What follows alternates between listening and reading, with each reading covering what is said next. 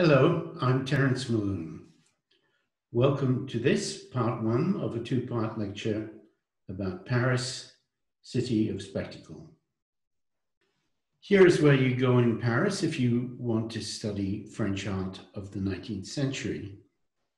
It's the Musée d'Orsay. The Musée d'Orsay is the former Gare d'Orsay. It's a railway station that's been converted into an art museum. And it was the last of the railway stations built in Paris.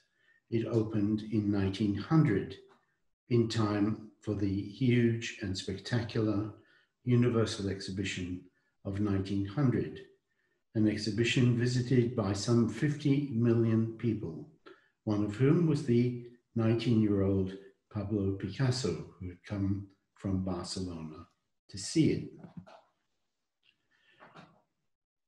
The Gare d'Orsay was the last of its kind, but the Gare Saint-Lazare, was the first of the great railway stations established in Paris. It opened in 1837 and was successively altered and enlarged.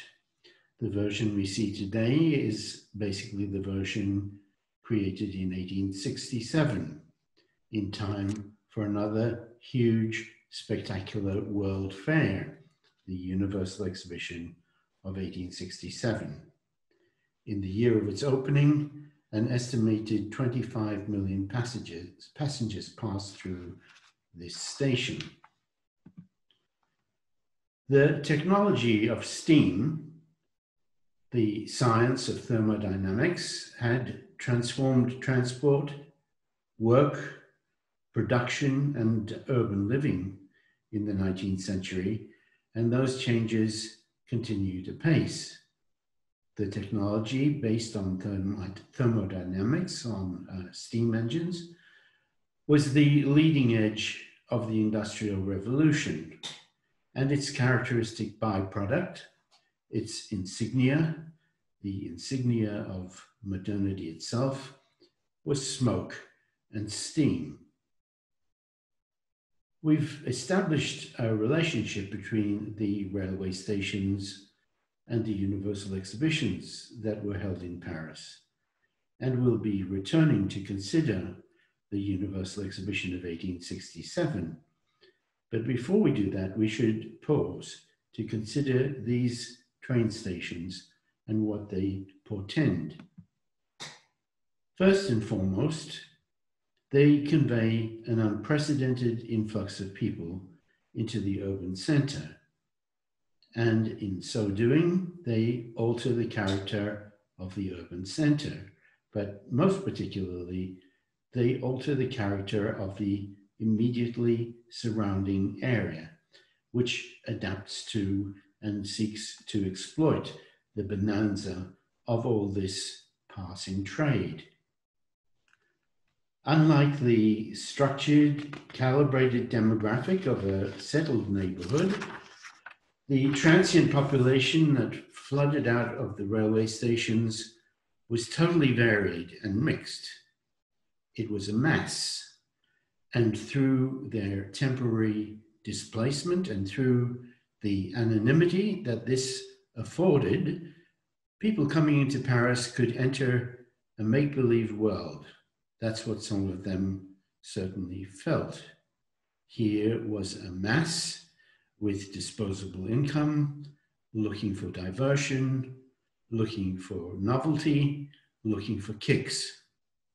Their predisposition for finding excitement in the city and in the immediate surroundings of the railway stations fueled some of the great transformations of Paris in the 19th century and made it par excellence a city of spectacle. Two paintings by Camille Pissarro, painted from hotel room windows, showing the urban bustle in front of the Gare Saint-Lazare. The trains coming into the Gare Saint-Lazare weren't only conveying passengers, of course. they were also bringing in goods and thereby ensuring a great spectacle of variety and abundance, whose aim was to attract and dazzle this transient mixed mass populace. These paintings by Pissarro and others he painted from the same location show the animation of the streets adjacent to the Gare Saint-Lazare.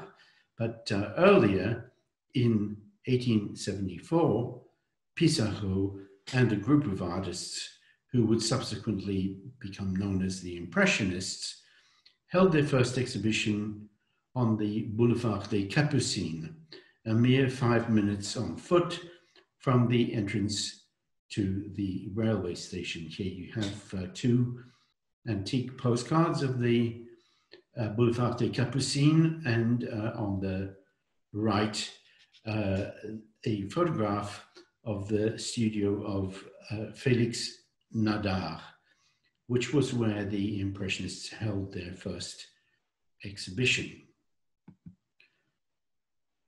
And from the balcony on the second floor, Claude Monet painted two canvases representing the street down below, the pedestrians and the traffic of horses and carriages in perpetual motion. Either or both of these paintings were included in the first Impressionist exhibition, where they were an invitation to gallery visitors to match the evidence of their eyes, looking down at the street, seeing the same view with Monet's representation.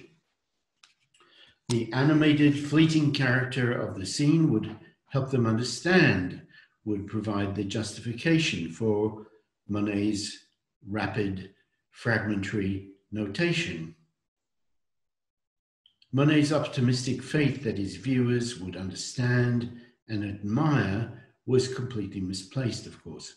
Generally, the viewers of the first Impressionist exhibition were bewildered and appalled by these disconnected dashes and dabs, which struck most of them as a catastrophic disintegration of vision and a crushing of all sense data to the level of insignificance. Their dismay is perfectly comprehensible, of course, even if we no longer see those paintings in the same way. 3 years later, in 1877, Monet painted 7 variations of the motif of steaming locomotives in the Gare Saint-Lazare, which he exhibited as a group in the third Impressionist exhibition, this time held in the Rue Le Pelletier, and once again the venue was within easy walking distance of the Gare Saint-Lazare.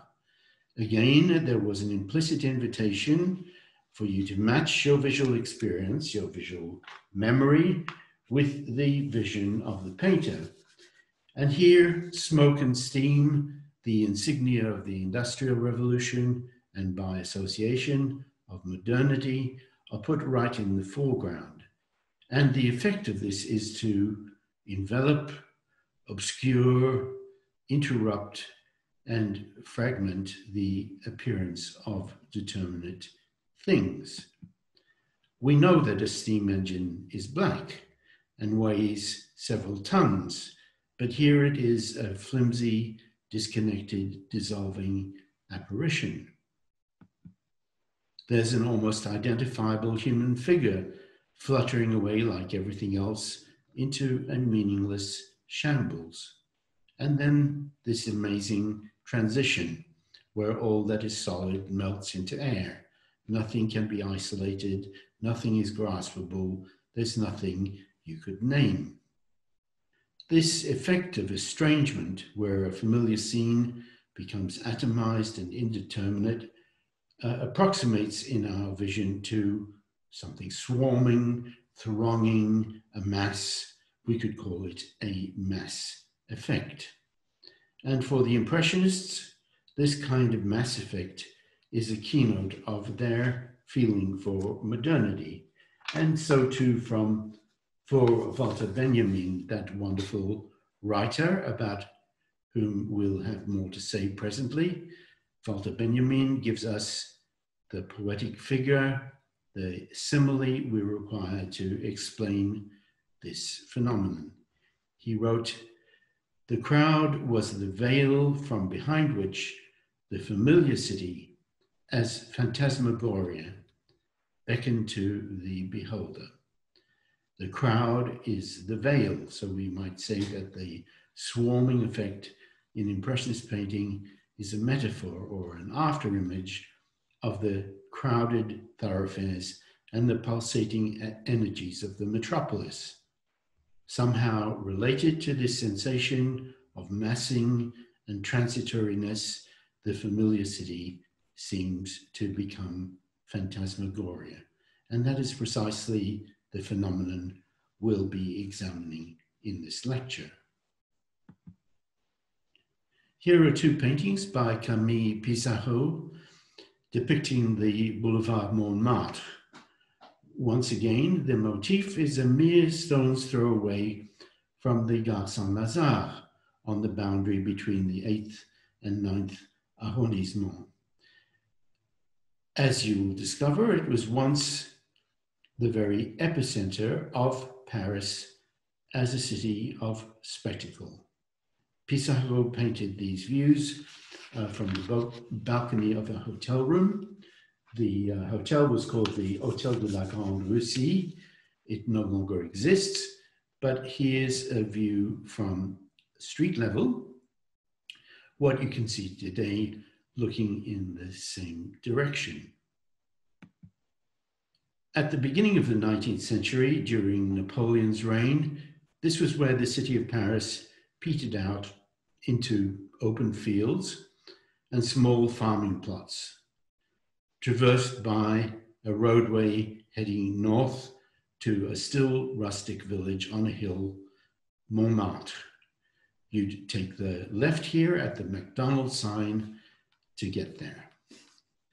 The Boulevard Montmartre wasn't a boulevard at all then. It was a muddy thoroughfare, but it sprang to life because of a couple of unique implantations. About 150 meters up to the right, Napoleon established a theater, the Théâtre des Variétés, which is there to this day. This painting by Jean Bérard, painted at nearly the same time that Pissarro was painting his views of the Boulevard Montmartre. This shows the blaze of lights of the Théâtre des Variétés across the road and a typical crowd of boulevardières milling around. What is a boulevardière, you may ask? A boulevardière is someone all dressed up like these gents, someone who is manifestly on show, somebody who takes on a somewhat theatrical character. The boulevardière is an adult consenting to participate in the spectacle of life in the city streets. Different views of exactly the same spot, a hot spot of the city of spectacle, and brightly lit on the opposite side of the street, you see the facade of a theater, the Théâtre des Variétés. The Théâtre des Variétés was established here in 1806 as an alternative to the serious, classic, highbrow theater of the Palais Royal. Its aim was to provide an outlet for lighter popular entertainment, operetta, vaudeville, dramatizations of successful novels, farce, and so on. And right next to this building were two rotundas, which you can see here. These opened to the public a little earlier in 1800 and were a great success in pulling the crowds and in gaining prominence for the area. Each of these rotundas housed a huge painting that wound around 360 degrees. One of the paintings depicted Paris, seen over its rooftops The other depicted the port of Toulon. These were called panoramas, and they were the sensation of Paris during the 30 years of their existence. The rotundas were dismantled in 1831, but the arcade that ran between them remained an important landmark. The popularity of the panoramas came to be challenged by another novelty, which was created by a painter by the name of Louis Daguerre, who used his experience creating theatre sets and collaborating with architects to create panoramic setups that took things a good deal further. They were even more illusionistic, and they entailed movement and changes of lighting, and also some sort of narrative or anecdotage, which made up a performance lasting 10 to 15 minutes. These spectacles were called dioramas, and the first of them was launched in custom-built premises in 1822. The canvases Daguerre used were enormous, 7.3 meters wide and 6.4 meters tall.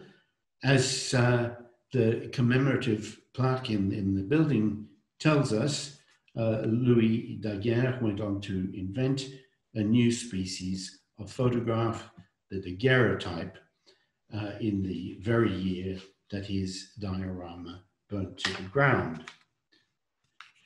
These spectacular novelties, the panorama and the diorama, left their trace on Balzac's great novel, Le Père Goriot. The popular taste for this kind of diversion is ascribed by Balzac in this novel to pathological disturbances in society, to the corruption of morals in effect.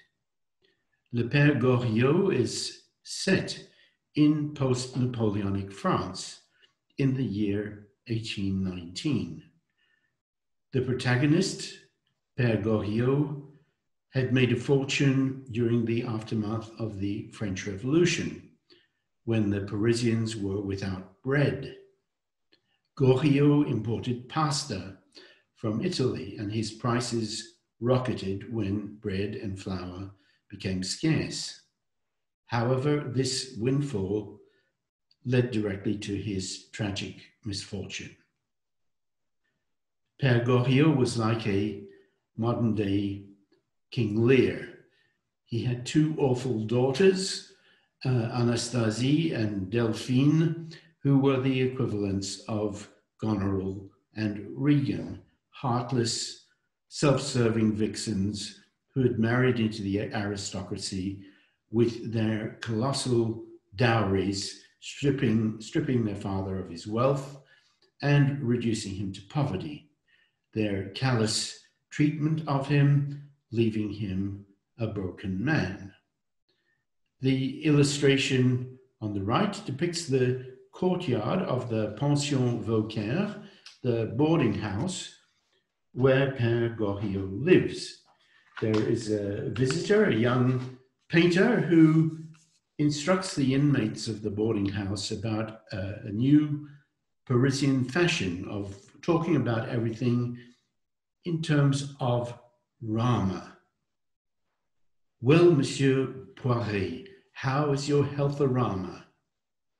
The suffix of Rama gets attached to many words, and most outrageously of all, to death itself. Mortarama, death-a-Rama. Panoramas, dioramas correspond to the mounting appetite for thrills, sensations, distractions. That's what Balzac infers to his readers. The dawning of an age of mass consumption, the society of spectacle, has arrived, and its symptoms are the exacerbation of thoughtlessness, heartlessness, heedlessness, selfishness, and nihilism. The terrible suffering of Père Goriot is the outcome of these developments, which Balzac links to the malaise of other characters as well. Their alienation, their nostalgia for bygone times, for times that were more humane and decent, their intensely pessimistic view of the unfolding logic of modernity. All of this makes the characters and their social relationships so shockingly and brutally recognizable to readers 2 centuries later. Let it be said as well that Karl Marx and Friedrich Engels were passionate readers of Balzac's novels, and they marveled at his diagnostic powers, how he linked his understanding of social behavior and human interest to economic conditions. Balzac had witnessed the headlong development of these new, unprecedented commercial enterprises in Paris, which were a direct result of a glut of manufactured goods flooding into the city. The Industrial Revolution, mass production, the factory system, the far-flung colonies of the Western European nations, and the massively expanded world markets, these all were inexorably transforming the streets of Paris. The great poem of display chants its stanzas of color from the church of La Madeleine to the Porte Saint-Denis, Balzac exclaimed. The New Paris was a poem of display, and its stanzas, those of them that remain to this day, are marked in red on this map. They are the covered passages, the arcades of Paris. Today we can see the likes of these shopping arcades in Sydney, Melbourne, Adelaide, London, Naples, Milan, but the prototypes for these arcades first appeared in Paris and were the stanzas of Balzac's great poem of display. By the 1850s, there were approximately 150 covered passages or shopping arcades in Paris versus the dozen or so that have survived. The surviving ones do indeed extend from La Madeleine to the Porte Saint-Denis. Here you see the Passage de la Madeleine, and the now very scruffy, the Passage Brady, which is near the Porte Saint-Denis. The best known of these covered shopping arcades then and now was the Passage des Panoramas, which adjoined the twin rotundas of the panoramas and was right next to the Théâtre des Variétés. Here is the entrance to the, on the Boulevard Montmartre of the Passage des Panoramas, and it looks like this in the interior. It's a quaint backwater, but you have to remember this passage is more than 200 years old. It was built in 1800. Once upon a time, viewers were stunned by its opulence, which you can infer from some of the surviving evidence.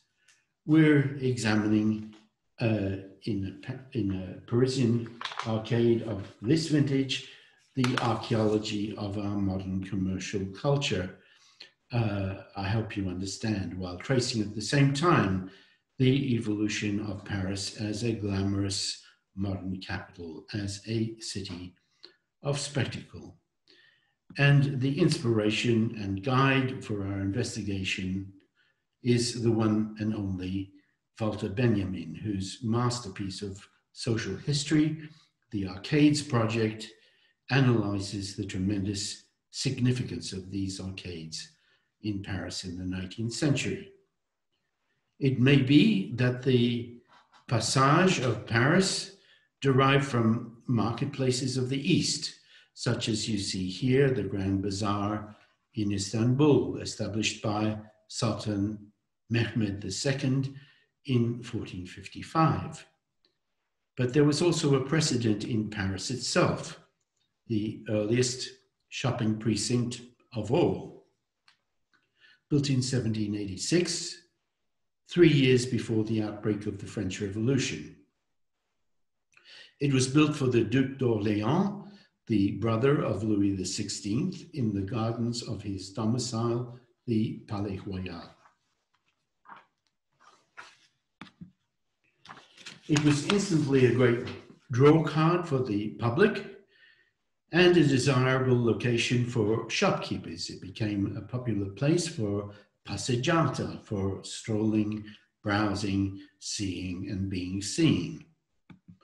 The Parisians you would encounter promenading in and around the Galerie du Bois, the wooden gallery in the middle of the Palais Royal, the gardens of the Palais Royal, came from all walks of life. And it wasn't only the commodities in the shops that could be bought and sold. It was people, it was women as well. One of the results of this spontaneous mixing of people in the Galerie du Bois and under the awnings of the Palais Royal during the 3 years following their opening to the public, and during these same 3 years preceding the outbreak of the French Revolution, there was an intensification of conversations in the cafes and restaurants, the spread of gossip and rumor, criticism, complaint, and seditious talk. The spark that ignited the French Revolution is thought to have occurred in exactly this spot, in a cafe under the awnings of the Palais Royal. One of the habitués, Camille Desmoulins, gave a fiery, impromptu oration, which led to a riot. This happened on the 12th of July, 1789, 2 days before the storming of the Bastille. In some curious and completely decisive way, the revolution served to extinguish the spectacular character of the royal court and the ostentation of the aristocratic lifestyle, transferring not only political and economic power to a new breed of speculative capitalists, but also an ability to muster fabulous resources in order to create new forms of spectacle. Let's take as an example 1867, the year that the expanded Gare Saint-Lazare reopened, and when the Universal Exhibition took place in Paris on the Champ de Mars. This was a spectacle on an absolutely astounding scale, the orama to beat all other oramas. There were 42 nations represented in the exhibition. The image on the right shows the stand representing Cambodia and featuring a stuffed elephant. The exhibition ran for 7 months and attracted 9,238,967 visitors, some of whom were no doubt exhibitors, people who came several times, or maybe administrators and cleaning staff, but quibbling over the tally of visitors can't make much of a dent in that whopping statistic of more than 9 million entries. The Universal Exhibition featured a gigantic art exhibition, and this shows one of the galleries. I'm not sure how many paintings were exhibited, but it would certainly be more than 1,000. The important art exhibitions in Paris, the salons, never had less than 1,000 paintings on view. Sometimes there were as many as 5,000. A previous Universal Exhibition held in 1855 featured 5,000 works shown in the Palais des Beaux-Arts and seen by an estimated 900,000 visitors. There were 4,097 exhibits in the Salon of 1861, 2,217 in 1863, 2,457 in 1874. So we have an idea of the stupendous scale of these events and also of the stupendous size of the viewing public. Salon visitors in the 1870s were normally around 500,000. On days when entry to the salon was free, there were normally about 20,000 visitors. The contents of these exhibitions were vetted by a jury, usually, or for the most part, composed of academicians. Their aim was to maintain consistency and uphold the standards of proficiency that were recognized by the Academy. If you visit the Musée d'Orsay, you can see a great array of works by the most popular and sought after stars of the Salon, whose works were acquired by the state or were bought by millionaire collectors for the equivalent prices of a Damien Hirst or a Jeff Koons today. But we'll leave off at this point and conclude part one of this lecture on Paris, City of Spectacle. There is more to follow in part two.